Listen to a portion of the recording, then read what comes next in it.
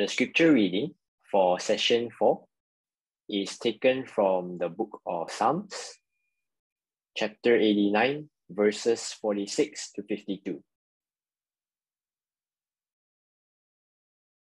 Verse 46.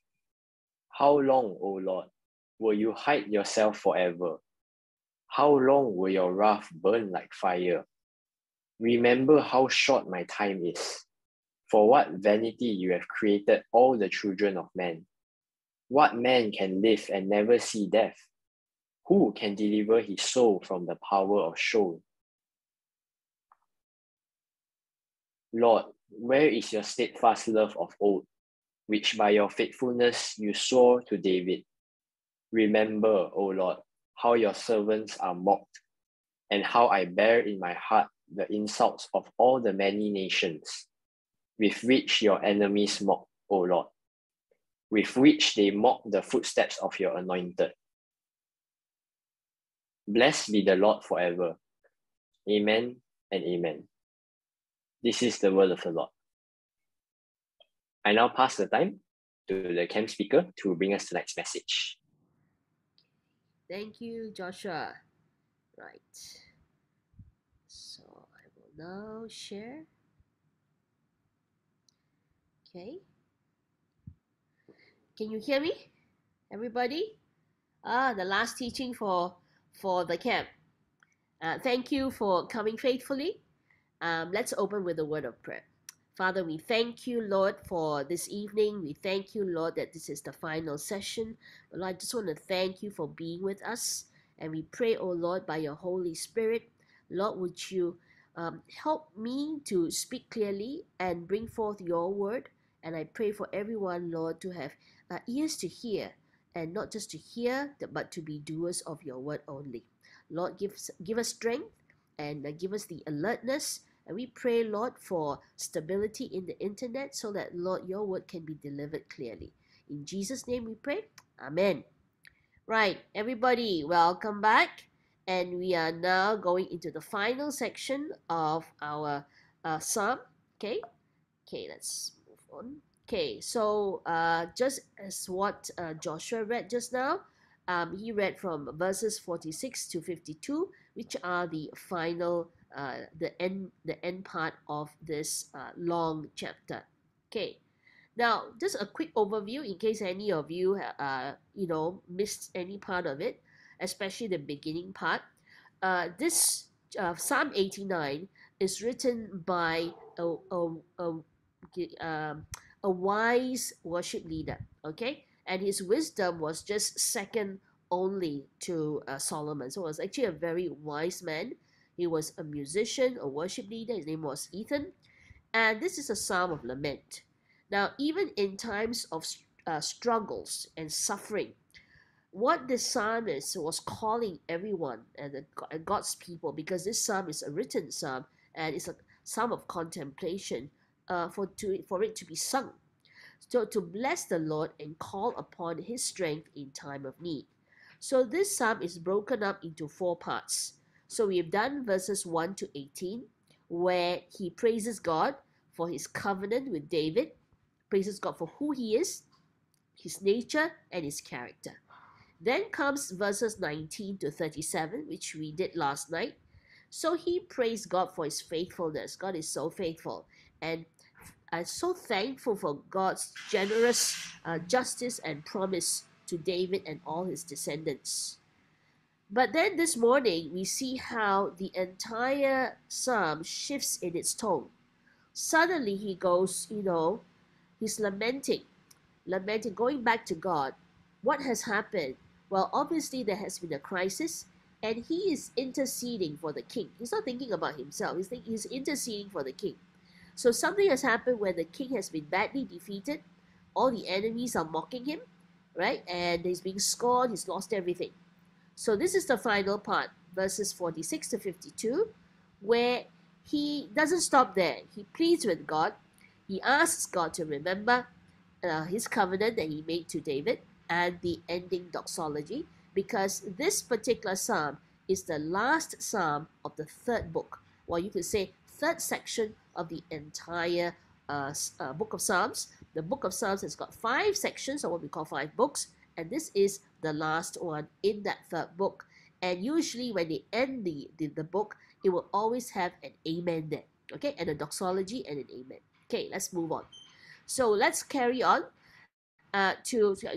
Joshua has already read it, so I don't have to read it again. So we will move on, yeah, with verse 46. So, like many psalmists, he starts off with, "How long, Lord? How long?" And this is what most of us will be praying most of the time. How long? How long? Because when you're suffering, you're in pain, 2 seconds can feel like 2 minutes, and 2 minutes can feel like 2 hours. So it feels really long. The pain is just excruciating, especially when it's from the soul. How long, O Lord, will you hide yourself forever? How long will your wrath burn like fire? So he's saying, God, are you angry with us? All right, he cannot bear the idea that this crisis could be, lengthened.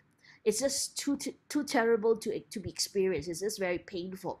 So he pours himself out to God. He pours his plea to God, and God seems to be missing. Oh, God, where are you hiding? Are you angry with us? Are you there? All right, okay.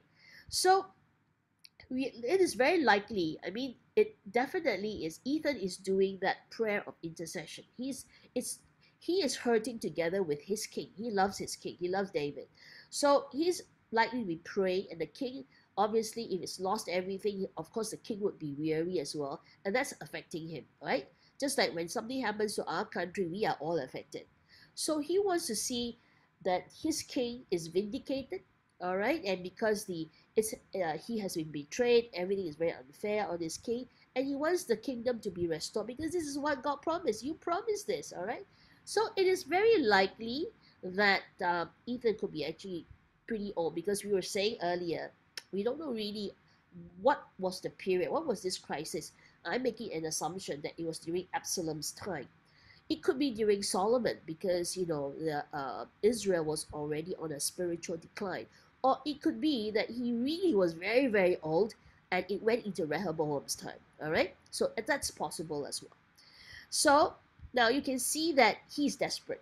He's desperate, and here let's go and look at verse 47. Remember how short my time is. For what vanity you have created all the children of men. Now, he is really like pouring himself out before God. And it's very real for us to realize. I mean, we all feel it.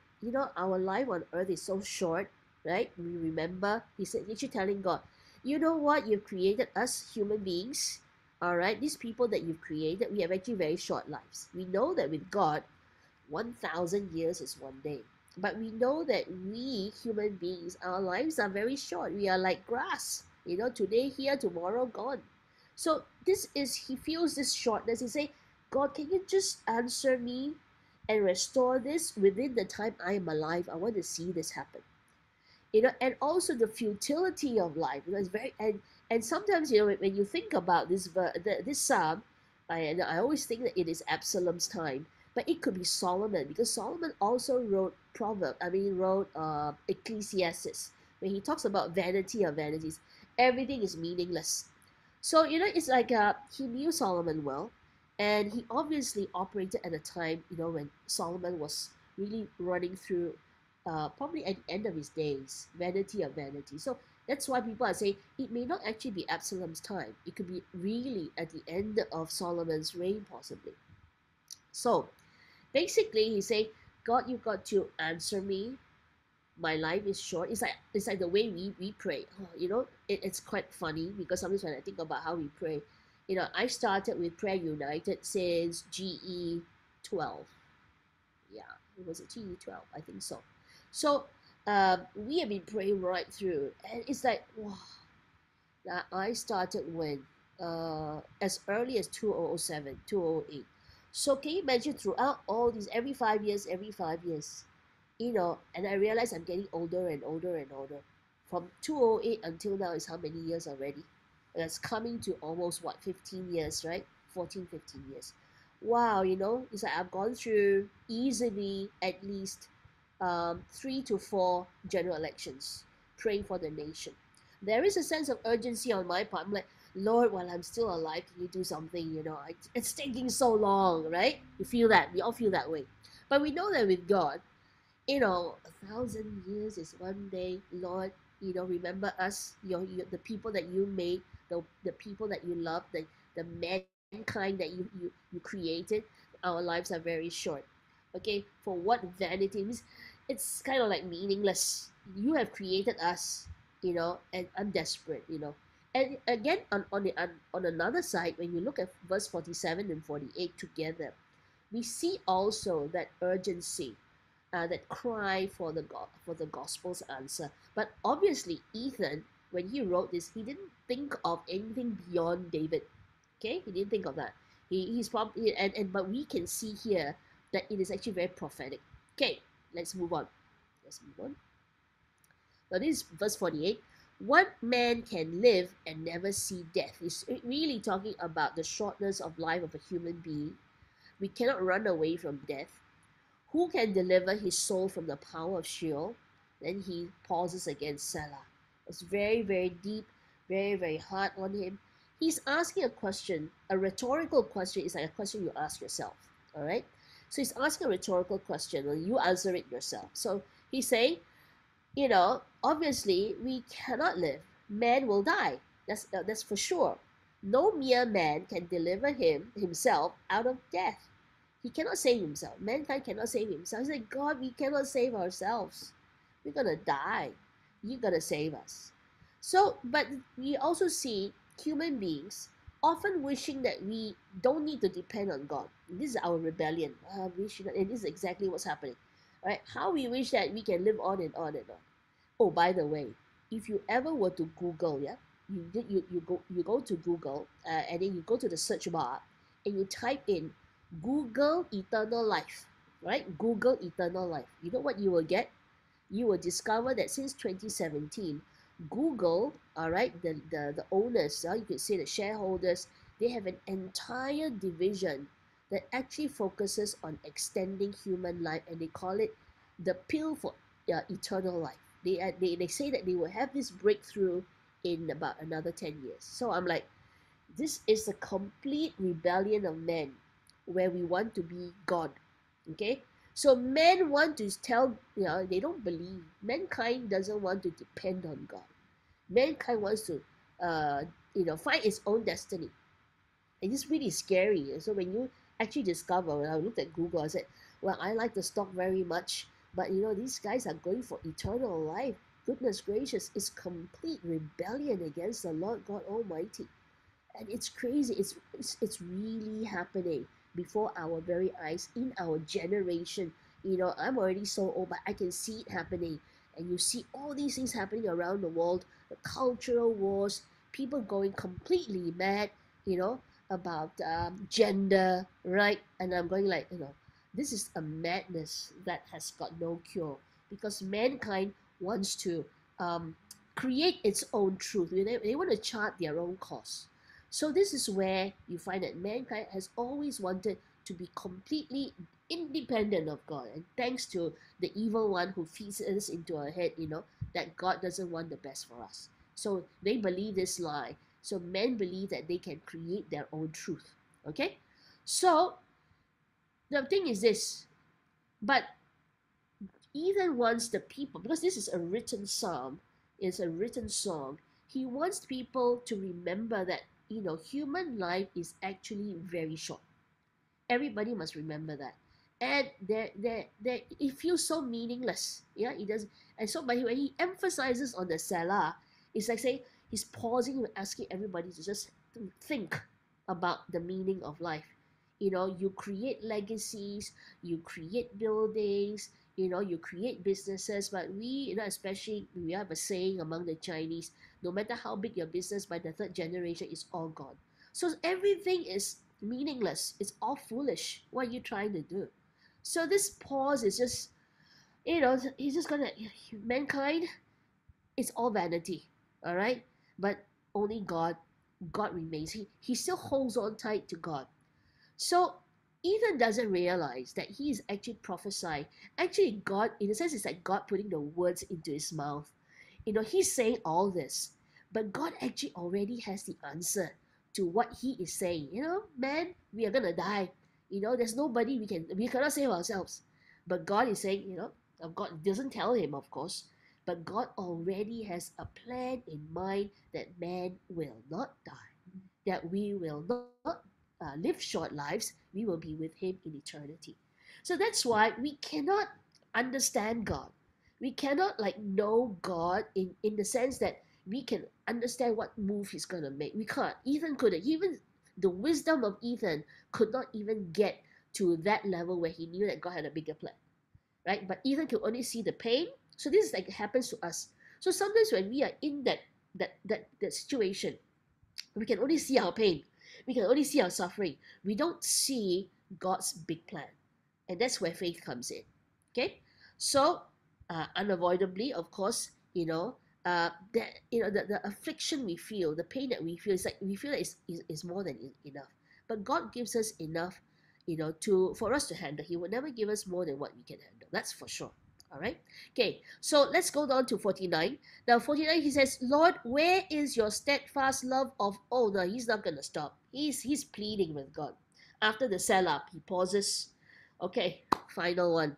Lord, where is your steadfast love of old, which by your faithfulness you swore to David? Now, this is really a very good example of how we intercede.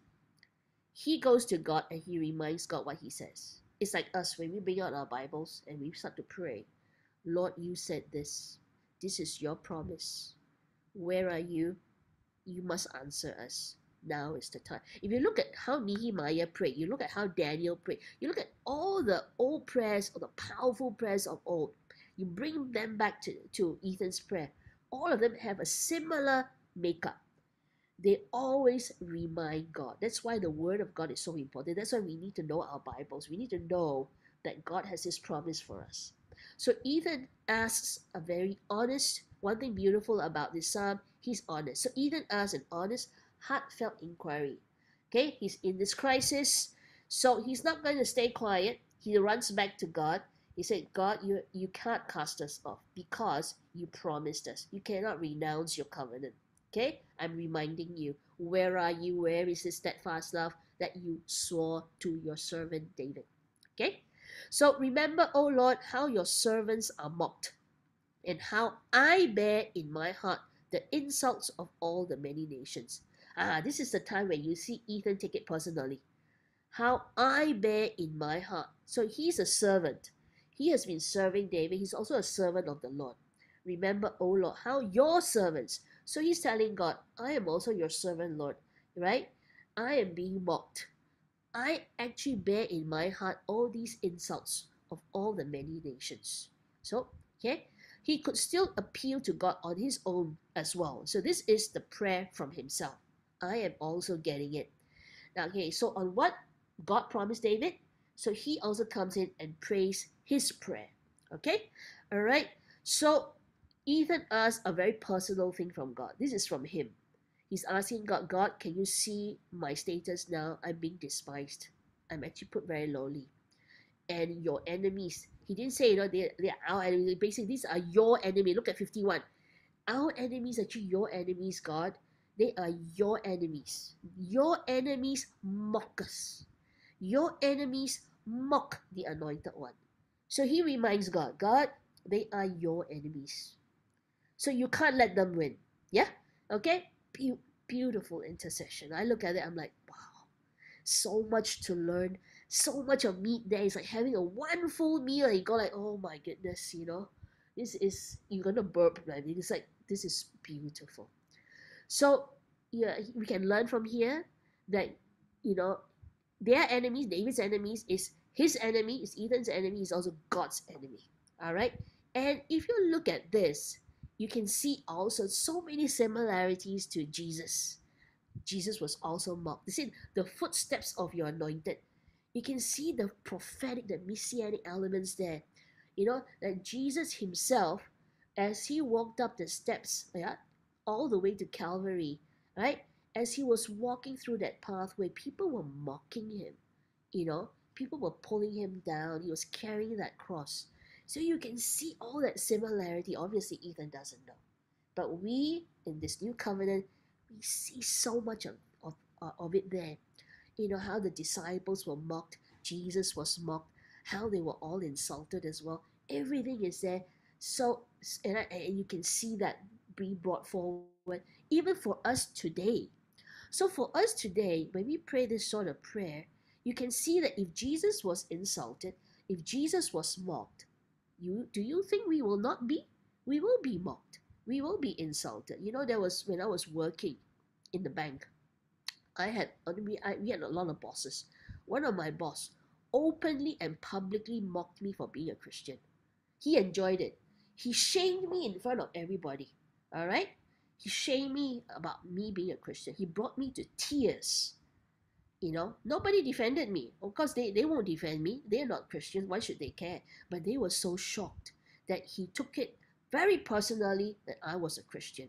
I was like, wow, I didn't realize that my faith can really upset somebody so badly, right? But, you know, I've actually experienced so much of this. I don't know whether you have for being a Christian.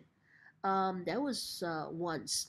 Yeah, I always talk about passing away because somehow when something happens in my family, when somebody passes away, God does something in my life, which I'm like, wow, this is amazing. When God steps in at a time when I'm grieving. My mother passed away that day, but I had to teach because I was teaching. All the bankers were flying in from everywhere. So I cannot tell everybody, oh, my mother passed away, and then I cancel the class. I can't do that. People are flying in from all over Malaysia. So I told my sister, I said, hey, you handle mom's funeral stuff. I have to finish. It's only one day. Let me clear this and I'll come back and help you. She said, okay, fine. You leave it to me. So I went to class in this hotel, and then we were training people.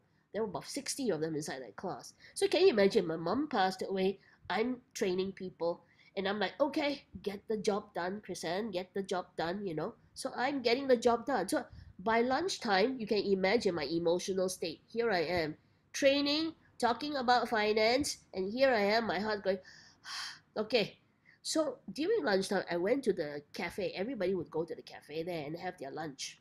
So I decided to find a little corner to get something. Just I couldn't really eat, so I just to get maybe a soup or and a drink. Just sit in a corner and just breathe a bit.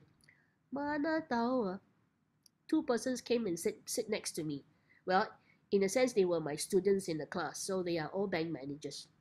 So these two came to me, and then the thing this guy went. The moment he sat down, he said, how can an intelligent woman like you be a Christian? You know what I did? I laughed. Here I am, probably in self-pity, really moaning away, right? And here comes this guy, breaches my private space, sits in front of me, having his meal, and going, how can an intelligent woman like you be a Christian? I was like, I said, God, immediately, I was laughing in my heart. I was like, Lord, you are really amazing. I said, you are really amazing. So immediately I realized what God was telling me. Go on, carry on. So I looked at this guy and I went, okay. So actually I asked this theoretical question with a lot of people. I said, hey, what would you do if somebody came up to you and told you and asked you, hey, how come an intelligent person like you can be a Christian? What is your immediate reaction? So I'll be very offended. Many people will be offended. But thank God he gave me somehow it just came naturally. I laughed. Here I am I'm actually mourning, but I laughed. I was like, okay. I said, well, I said, you're right. I said, you're right. I'm not gonna, fight you on that. It sounds very foolish. I said, because the Bible does say that those of us who believe in Jesus are kind of foolish because we are believing a man that we say has resurrected and he's God. So immediately I gave him 5 reasons why a person would reject Christianity. I'm sure you have heard about the virgin birth, blah, blah, blah, blah, blah, blah, blah. So the person sitting next to him, so I had this opportunity. I was praising God. I said, God, Lord God, I said, I have an opportunity. One stone, I hit 2 birds. I said, that person is going to hear the gospel today. Hallelujah. So I immediately told, okay, these are the things that you don't like, right? I went on that. These are things that you cannot accept, right, bruh? So I said, you don't have to tell me what you don't disagree with. I will tell you first. I said, am I right? He said, oh, yeah, you're right, you're right. Anything else? So I looked at the lady beside him. Anything else that you think that Christianity is really foolish? Okay. So I said, let me tell you why I believe. So I did not try to give a theological class over lunch. I just shared from my heart. I just said, I told them, really the taste, when Jesus says, come and taste, right? Come and see, come and taste. I said, the real facts are that you need to have faith because you don't have faith. But, the Holy Spirit gave me this, because he was mocking me anyway, but I didn't take it personally. I said, this is an opportunity. I'm just gonna hit, I'm gonna hit it hard. And I was very gentle with him. I was very kind to him, but the Holy Spirit gave me an insight. He gave me, and what we call a word of knowledge. I said, you attend church, don't you? And suddenly he went like, yes. I said, you have a girlfriend who's a Christian and you go to church because of your girlfriend? He said, yeah. I said, okay, so you went to church to look for nice girls lah, but you don't believe what she believes lah, but you want the girl lah, So, and I was so shocked. He actually has been he's 3 years in a very big mega church, right? So I just went, in the end, I just told him, and it actually took a whole hour, by the way. I didn't get to eat, He was eating, and I was actually giving him the gospel. And I was just telling him, in the end, no point that I talk to you just like that. You need to go back home, and you need to confess your sin. Go in the room and lock the door, and you tell God. I said, you tell God your heart that you have difficulty believing. But if you're sincere, if you're going to church because of a girl, nothing is going to happen. But if you're going to church because you really want to find the truth, I said it will be worth your time to make that prayer and go and come clean with God. I can tell you, the guy was trembling by the time I finished. And I managed to throw, the gospel to 2 persons at one go. At the end of lunch, how was I feeling? Rejoicing. God is so good. The Lord took me away from that pain and actually showed me what he needed me to do was to focus on his kingdom. Gave me so much joy in my heart, even though there was pain, but the Lord gave me that sense that I'm with you. I'm watching over you. I love you. You carry on. Wonderful. So this is why I say we cannot see beyond our pain, but we thank God when he intervenes. And that was quite some intervention, I had a good laugh. By the time everything was over, today I can still remember that event. And he came to me and mocked me, and I laughed. I just laughed. It was quite a moment. Yeah? Okay? Now, okay, then comes this part. So Ethan concludes this song, all right, with a heartfelt declaration of praise. He has been crying to God. He has been going after God. He's been reminding God. He's been pleading with God. But that doesn't stop, because this is a public psalm. He's telling everybody. This is a very heartfelt psalm. He is a heartfelt celebration of praise. No matter what, he is going to end it with praise. Okay? This is a wise man. He knows God's promises. He trusts them. He trusts God. And he's being very honest with God. God, don't go missing on me. I got a short life, and you have to do something. I want to see it happen. And yet, Ethan, because he is a worship leader, he invites all of God's people to join him in a confident, heartfelt declaration of praise. Blessed be the Lord forever. Amen and amen. Now, some people think that verse 52 was just put in because it is the last book of that particular section. Well, this is the doxology, because there is a doxology at the end of every section. Well, some people say it was added in, but many people think that, Ethan, being a wise man and being one of the greatest, worship leaders, would have put it in himself, that he would end a very powerful, emotional psalm with a big benediction, with a big doxology. He would just praise God, because he just knows that that's why he goes back to him. Okay? So this comes back with so much of teaching for us. In our biggest pain, never forget to bless the Lord. This is what Spurgeon says. He said it's quite funny how Spurgeon puts it. Ethan has taken us, around the world, as if he sailed around the world, took us from the very beginning, big praise, nature of God, promise, whoa, comes back all the way down. And yet he says, he sails where he began, he ends where he began. Sorry, he has sailed around the world and reached port again. Let us bless God before we pray, and while we pray, and when we are done praying, for he always deserves it of us. That means no matter what the circumstances, because we human beings cannot see beyond what our pain is, we never stop blessing God. Blessed be the name of God. So always blessing God should be at the tips of our tongue, should be on our lips, to bless God all the time, and not let the world use the name of our Lord as a curse. We bless. Okay? Even if we cannot understand what God plans, what he wants to do, we must not distrust him. So that comes back to the key thing about the heart of faith. Faith pleases God, and this is what we must continue to work through, that regardless of the circumstances, our faith matters to God. It means we trust that he is in control. So this is where faith meets perseverance. No matter how bad, no matter how tough, we keep going on, we keep enduring.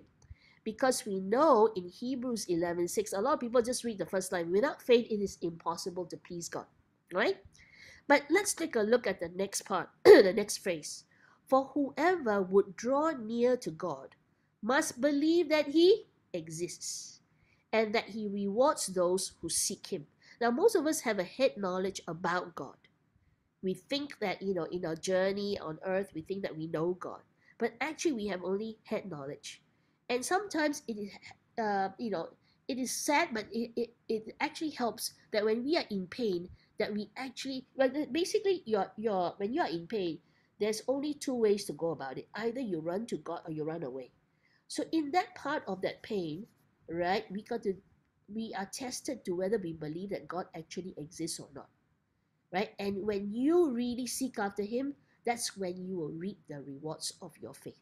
Okay, just like James. James is very famous for talking about faith and works. So James says this, for you know that the testing of your faith produces steadfastness. Our faith will continue to be tested.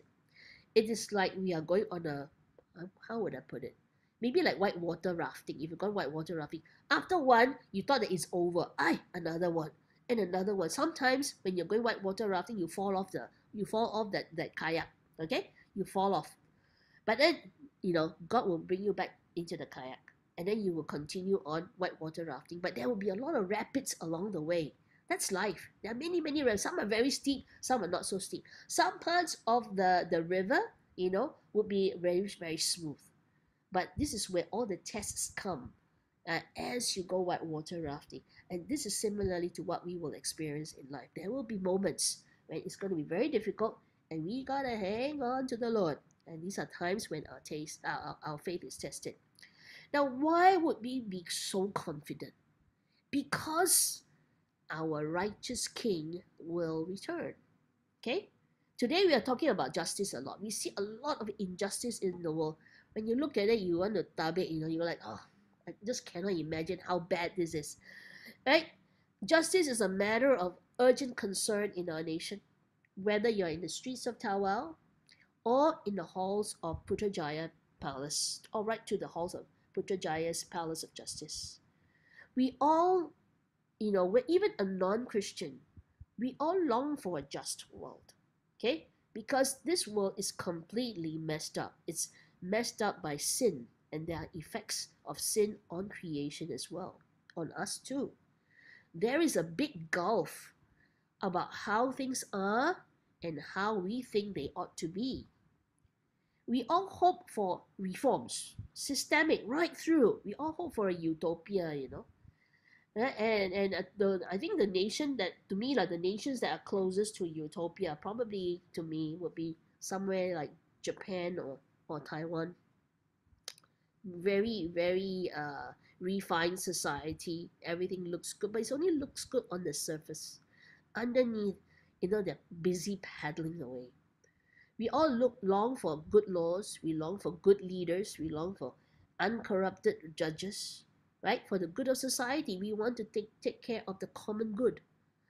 But we know one thing, and this is something that we all must learn very quickly, that there is no legislation, there is no election or political appointment that can satisfy the ache of our hearts for true righteousness and justice. Sometimes we look to politicians, yeah, and the recent GE14, it really gave me such a clear sense of what God was telling us. You cannot look for a resolution. You cannot look for a good government, because it just doesn't happen. It won't happen because the world is being ruled by men who don't know God. There is no Holy Spirit in them. So when they get power, they get drunk in it. So that it will not. Even Christians who end up as politicians, they will be more partisan. They will be listening to their bosses rather than listening to what God is telling them. But in our hearts as Christians, we long for the judge of all the earth to do what is right. We long for that part. We long for things to really be perfect. And we cannot, because we know that there's sin in this world. So until Jesus returns, we are going to still continue to suffer. All right, there will be suffering because of sin. But we must remember that Jesus rose from the dead. All right, and he's now seated in heaven. So his reign actually has already begun, right? So his reign has already begun. He's not back yet. But how does he reign? He reigns through us, right? Jesus' kingdom, he promised, will never be destroyed. We can see from Daniel, God is in charge. God is still the one who actually changes times and seasons. He's the one who removes kings and sets up kings. He is still in control. But Jesus is not back yet for the end game, I call it. Yeah. So what is Jesus doing now? He is actually praying for us. This is the work of the high priestly king. That's first thing. He prays for us. He is our majestic monarch. But while he is back in heaven, what are we supposed to do? Because Jesus said we are going to do greater things. So we are his church.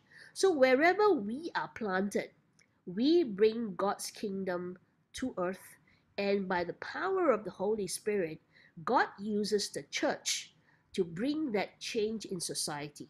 So the change in society is not through a political system. While we may yearn to have better politicians, the change in society must come from the church, that is you and me. That is why your role is even far more important than Putrajaya. You follow what I'm saying? That you, the church, you are God's government on earth.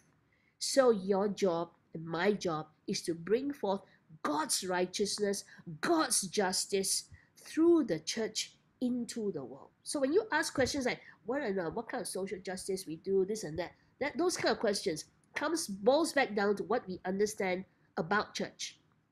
Church is where God's government stands. And he uses the church to move out and bring these souls in so that they can be transformed. Only transformed hearts can transform nations. Right? Only transformed hearts can transform nations.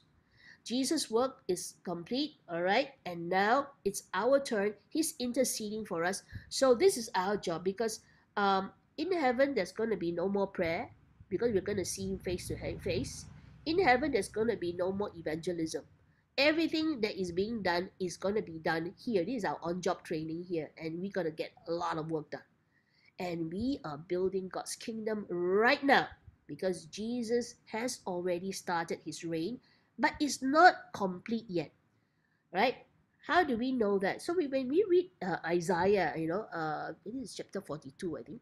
Okay, so this is what it says: "Behold, my servant whom I uphold, my chosen in whom my soul delights. I have put my spirit upon him. He will bring forth what? Justice to the nations." He will bring forth. All right. He will not cry aloud or lift up his voice or make it heard in the street, or a bruised reed he will not break. Our gentle king. He will not even break a bruised reed. Even a burning wick, a faintly burning wick, he will not quench. This is how gentle God is with us, how merciful he is. That he will faithfully bring forth justice. He will not grow faint or discouraged till he has established justice in the earth. It is verse 1 to 4. And verse 6 goes, I am the Lord, I have called you in righteousness. So our King, who is God's chosen servant, Jesus himself, is going to bring about true justice in the end. Meanwhile, we on earth have to bring forth that part of the justice. We have to bring forth, as how the Holy Spirit leads us, we are on earth to bring forth that justice, which is God's benchmark, God's standard of justice. So in the end, Jesus will return.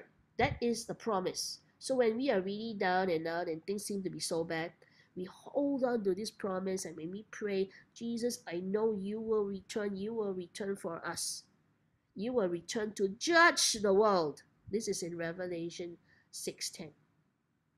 You see how they prayed.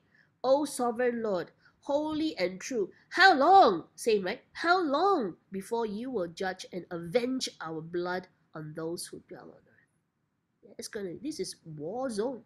Right now there is a war zone, and the evil one only wants to do one thing: destroy God's people. And Jesus will bring forth the final justice, the true justice. He will make sure that those, all right, who are doing evil, the evil workers, all the foes of the kingdom, Jesus is going to get rid of every single. Judgment will come. That's the promise. So our glorious King is going to come back and bring forth true justice. And in the end, there will be no more tears. Meanwhile, what do? We do our part, right? We also have our kingdom work cut out for us. I want to share you this story, okay? This is amazing. We're talking about politics here.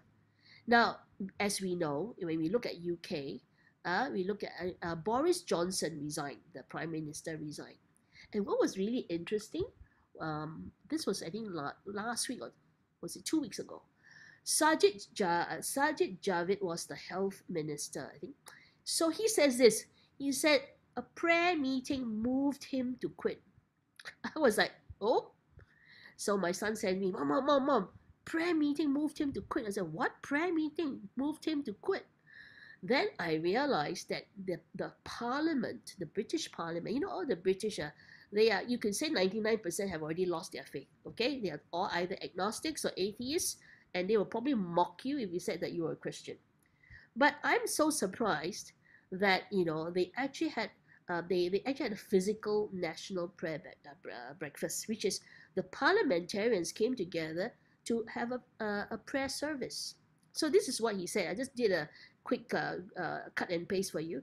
It might sound a bit strange, but I was listening to the sermon by this amazing man, Reverend Les Isaac.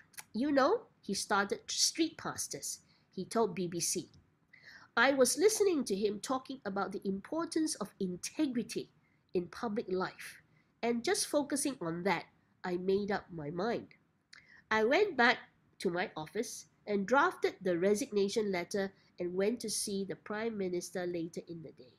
Now, after Sajid Javid resigned, Boris Johnson no longer had support, so it was like a domino effect.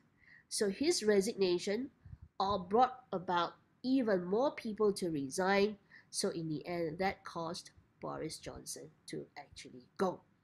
Amazing. So I was actually very curious about this prayer breakfast, and I went and looked at it. So this is actually a screen grab it was telecast live, the National Prayer Breakfast. 700 people attended. All the parliamentarians were there. Amazing, isn't it?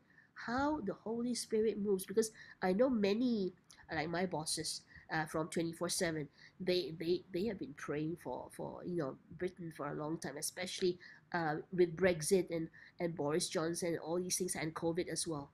So this is Les Isaac on your left-hand side, and these are all the people listening to him. So I decided to sit through and listen to what he said. Actually, he didn't say very much about integrity.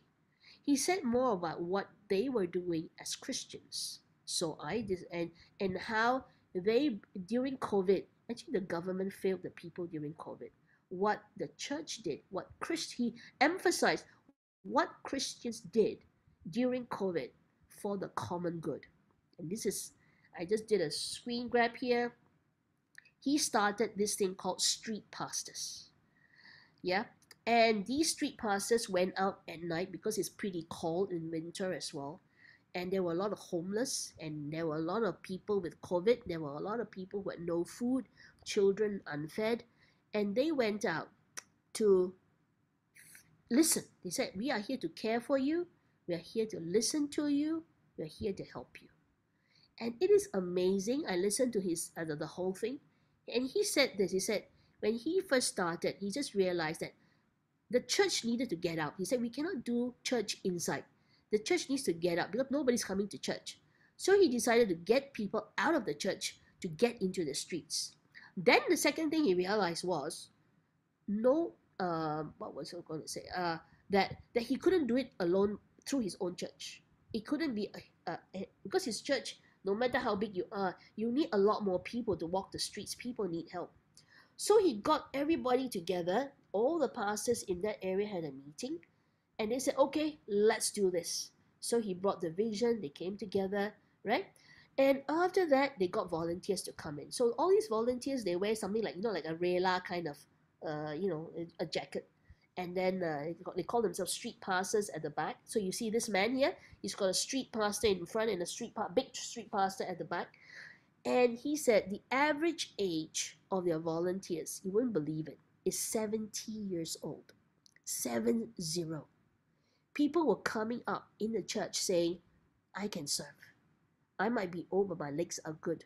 I can just, your job is just to listen, hear, and care. Okay? So they're being trained for the job. And the oldest person is 90 years old. Also goes out to walk with them in the night, in the cold, just reaching out to people. It's amazing.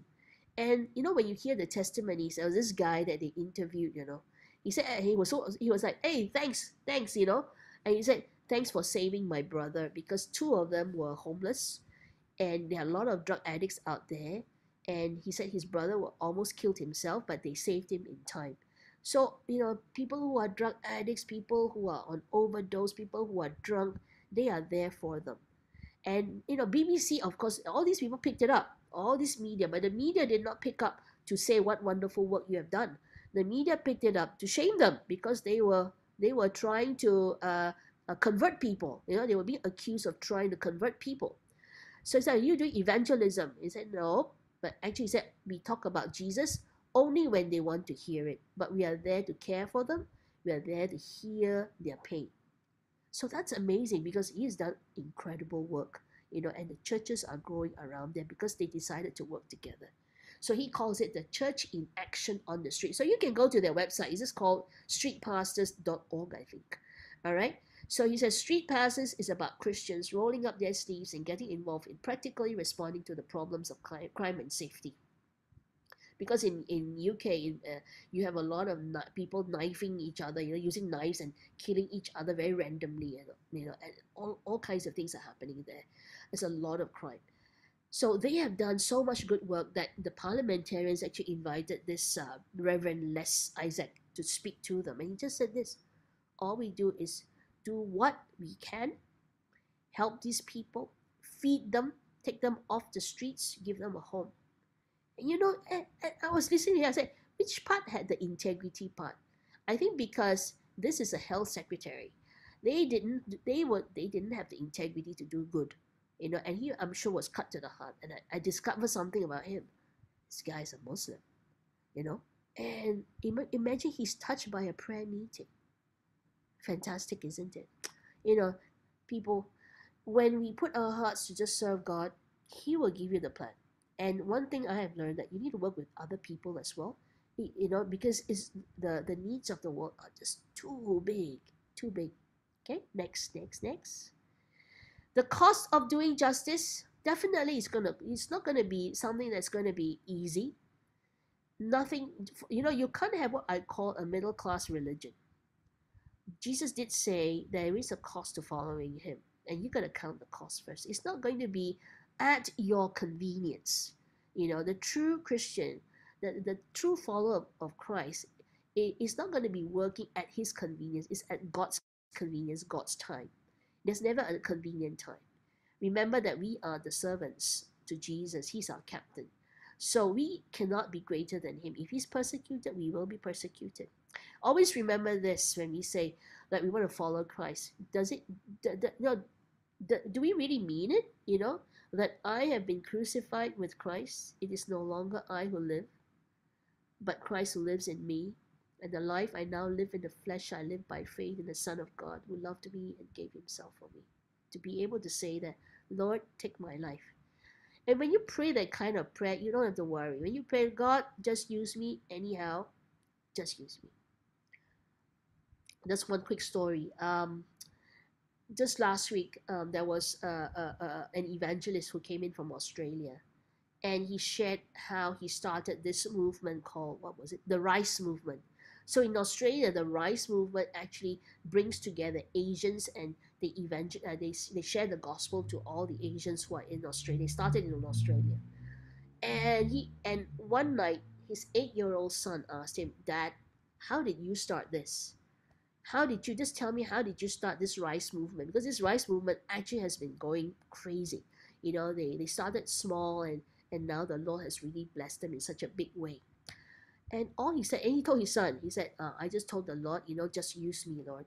Any way you want, just use me. And God used me, and this is the fruit of how how it has actually grown. So the son just went, oh, okay, I'm going to bed now. Okay, that's it. He was wondering why the son asked. And then next morning, the son went up to him. Dad, I did it. The father was like, you did what? I did it. Did what? He said, Dad, 8-year-old, I actually told God that you can use me anytime. Use me for your purpose. Now, can you imagine you as the father of this son, and the son prays that kind of prayer? You'll be like, I'm blown away. What a blessing. But it didn't stop there. The next day, he decided to go ask his friend, shall we read the Bible together? Want to read the Bible together? In school, during break time. 20 minutes, the friend said, okay. So he asked the father, tells the father that he's going to have a Bible reading with his friend. Then the friend brought a friend, and it became eight people. During break time, this young 8-year-old brought the friends to listen to the Bible, and he was reading from the Bible. And one day the father got a phone call from the mother of one of the kids. The mother is not a Christian. The mother, of course, called the father. Do you know that your son gave my son a Bible? So as the father said, oh, I'm so sorry. Oh, no, it's okay. It's fine. He was like, oh, okay, thank God. Dodge a bullet, he said. But the son now has got a whole class, friends bringing friends, all reading the Bible. Amazing. So if you ask me that question, where do we begin? Just tell God, I'm ready. Take me, use me. God will do amazing things. It's exactly what D.L. Moody says. When you say, God, use me, he will definitely. He loves that when you're ready for him. Okay? Now, where do we begin? Firstly, you are running a marathon race. We are talking about faith and perseverance, bringing justice into the world, bringing God's justice. God's justice begins with bringing justice back to him as well. It's a long run. It's a long journey. It's a marathon. So in order to, just like even physically, if you want to build yourself up to run a marathon, you don't just start and say, okay, I'm going to run 10 kilometers. You don't do that. You have to build spiritual stamina. So what I would challenge you is that in your personal life, okay, minimum 1 hour. One of my young people asked me, why 1 hour? I said, because Jesus said so. He said, could you not pray with me for 1 hour? So that was my answer, And you realize why Jesus said that. He said, okay, that was to protect them from temptation, because temptation was coming. Now, this 1 hour prayer is not for God. It's actually for ourselves. that we may be strong and not be tempted. It's to strengthen ourselves. The more we spend time in prayer, it strengthens us first. Okay? Right, spend time with God. Don't mix up your quiet time together with your prayer time. I always tell people, you want to listen to God, great, because it's a conversation. You got to listen to God first before you go and tell him, bring him the laundry list. You got to be diligent in your Bible study. You need to love God's word. And this is where you find that there's so much of jewels inside there. And when you discover it, you go like, oh man, I want to eat some more. I want to enjoy it some more. You got to start somewhere. And I will tell you this. Don't try to do 3 chapters in one day and try to clear the whole Bible through. It will just give you a skim of the Bible. Do, like 1 chapter a day, diligently. Go deep into it. Spend another hour. You got to make time for God. If you want God to bless you, you want God to be serious with you, you got to start being serious with God. You got to be diligent. Put time away. If you cannot do that during a weekday because you're very busy, because you're really at work, and I understand the traffic is crazy, you can turn on your podcasts, all right, and just listen to God's word. But spend a few hours longer, maybe on a Sunday, instead of going out to the mall, and spend time with God there, right? And make up for all that lost time. Just spend time, enjoy him, like you would enjoy the presence of your own father, just a chat, or your own children, for example. Start praying for 5 people in your phone book or that you know who do not know Jesus. Pray for them first. Prepare the ground that it may be soft, because then the seed that's planted on them will be fruitful. So pray for them, and that God will use you to bring the gospel to them. Okay? Then for corporate prayer, which is very important, is for the life of the church, because you want to bring justice into the community and into the nation. The first thing is that you got to be regular, and you got to make a commitment. Cannot be, once I asked a church of 1,000 people, how many people turned up for their prayer meeting? 1,000 people. All these mega churches, 20 people. And I'm like, okay, so that's the real quality of spirituality of the church, is how many people actually make it a point to actually attend the corporate prayer meeting. Okay, that is the frank, I would say, it's an honest assessment of your church health, is actually to look at the prayer meeting. Have it regularly, and don't be afraid to go overtime, right? Because something, 1 hour only. Try it. If the Lord moves you all to pray over, and intercede longer, do it. All right, be flexible with it, but you must be regular. Pray for opportunities. First, you must, I would say, begin everything with prayer. Don't do mission evangelism. Go for planning meeting, then pray 5 minutes. Ask God to bless. Pray for opportunities. God, open up ways for us to be salt and light in the community. Do you want us to go out of these walls? How should we go about it? And we need wisdom for all these things, right? You don't send girls only out, because it's dangerous. It's practical issues as well, right? Okay, so pray with expectation means you need to pray with an expectation of God answering that prayer. Many of us go to corporate prayer meetings, just pray, not expecting answered prayers when cannot be. You expect God to answer those prayers. So you're going to pray with expectation. So before you put a prayer item on top of it, you're going to ask yourself, what am I expecting from God? What do I want God to do? I want God to answer this. Okay? So what is it? Okay? Be specific. All right?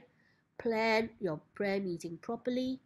Pray strategically. I mean, don't pray like, how God moved me was when my pastor went, let us pray for Malaysia. Lord, bless Malaysia. Bless the church. Bless the people. That's it lah. Cannot ma. You must have proper stuff. Like I say, you must pray with expectation. There must be detail in it. It must be informed prayer. And pray strategically. How are we going to pray towards growing the church through evangelism? What must we do, for example? Where can we go? Lord, your heart is for the people. You want them to be saved. What do you want us to do? Be creative. Meaning, find ways beyond just sitting down there and praying. Okay? Be creative also includes like going for prayer walks. I can tell you this is very effective. Very effective because when we went to this area where it was a red light area. Okay, when you walk past, the boys would tell us, that one is a prostitute, then that one is that. Because you know why? Every time we walk past, they will ask, hey, you girls, come close with us. They say, why? Because others might get dragged inside there. Oh, okay. So we know which one was a prostitute then. So you know what we did? We decided to pray. Pray that God will close all these things down. You know what happened? The police came, everything got closed down. Then we also knew that place also, the police were very corrupted. So we pray also for a cleansing. You may not believe it, but all this is true. The whole police department, the whole all the officers got transferred out, and then a new set came in. So it's like, thank you, Lord. God can change an entire road, an entire community, because we bothered to pray over the streets. Okay, all right. Like for example, you're gonna walk through, let's say, petrol stations. Do you know that most of the baby dumping cases are actually around petrol stations? They dump babies around there, inside the rubbish dump or whatever. So you pray around there that God will protect this place, that babies will not get killed, that God will deliver these children who are being dumped. There'll be no infanticide. There's so much to pray for. But the thing is, main thing is to remember one thing: don't have a savior complex. Meaning, don't think that you're gonna save the whole world. Do what God tells you to do. Go do what God has given your church to do, and that's why you need to pray through. Otherwise, you're gonna be all over the place, and before you know it, you're gonna get very tired. All right, all burnt out, doing all kinds of things because they're nice to do, but God didn't tell you to do that. Okay, all right. Remember, when we talk about justice at the heart, we're talking about Jesus, because he is the King of justice. He is going to reign with justice, bringing and our hearts. It starts with faith. Come back to bringing the true justice. We cannot wait, but our job is actually to bring forth God's justice into the world, because the world is very unjust. We are to do justly. That means it has to be part of our action. All right. It might sound like abstract, but it's not. And when you sit down, you say, what can I do within what God has gifted me with? What can I help? Right? And you sit down with people, you pray together, and God will do for you what God did for this Reverend Les Isaac. He decided, okay, enough of running church. I think we're going to go out into the streets, and because we are all old people, they're not going to come after us, probably, as they all go out in a gang. So we're going to go to them, and we're going to bring them back into the fold of God. That kind of thing. Do justly, love mercy, be kind, be compassionate, love the lost, and walk humbly with God. And remember, no matter how bad things are, be like Ethan. Choose to sing. Sing what? Bless the Lord. Bless the Lord before, after, morning, night, bad times, good times. Bless the Lord, oh my soul. Let us bless his holy name. No matter how difficult the times are, never allow the evil one to draw you away from God. Run back to God and tell God and hold on tight to him and never let him go. And ask God to use you, because he will.